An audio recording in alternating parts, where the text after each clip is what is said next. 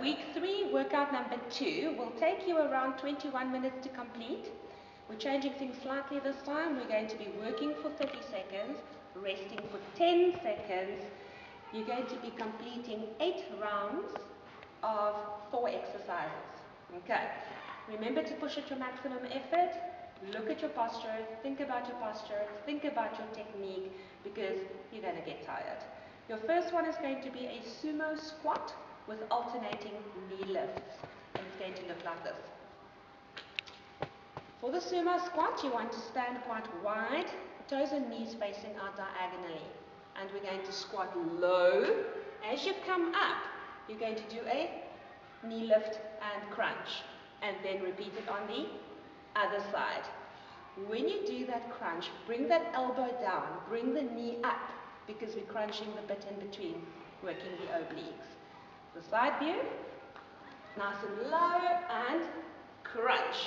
Nice and low and crunch. So 30 seconds of that, 10 seconds rest, and then you're going to get down for a plank with the difference. For your forearm planks with your alternating knee touches, obviously you're going to be in your straight arm plank position, which is your top push-up position. Make sure that body is straight, no Rocky Mountain ranges. So get that butt nice and low, lift that belly button, and then you're going to bring your left knee through, touch it with your right hand. Right knee comes through, touch it with the left hand. Try not to rotate the hips too far, because we want to work the abs. Alright, so the more you battle to balance, the harder those abs will work. So 30 seconds of that, then we're going to jump up again and do narrow squats. Right, so now we're going to do our narrow squats. For that you need to have your feet only hip width apart, toes facing forward, and you're going to go right down and squeeze the butt as you come up. And we're going to do 30 seconds of those. Remember, feet hip width apart, all the way down, all the way up. After that, we're going to be doing 30 seconds side-to-side forearm plank jumps. For that, you're going to have to be on the floor.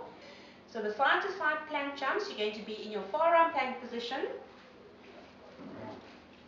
Make sure that you pull your belly button up, squeeze those butt cheeks, and then we're going to hop side to side. Little jumps. Doesn't have to be very big. If those are too difficult for you, you're just going to hold the forearm plank. And those are your 4 exercises. You're going to repeat those 4 exercises 8 times, 30 seconds work, 10 seconds rest.